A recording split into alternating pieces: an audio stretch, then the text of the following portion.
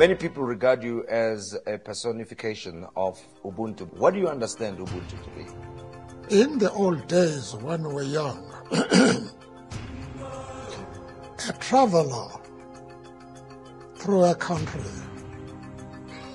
would stop at a village and he didn't have to ask for food or for water. Once he stops, the people give him food, entertain him. That is one aspect of Ubuntu, but it will have various aspects.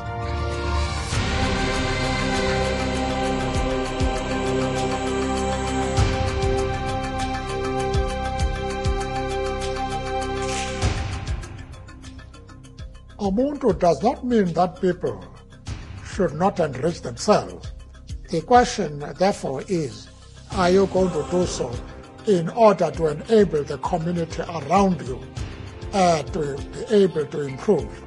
These are the important things in life. And if one can do that, you have done something very important which will be appreciated.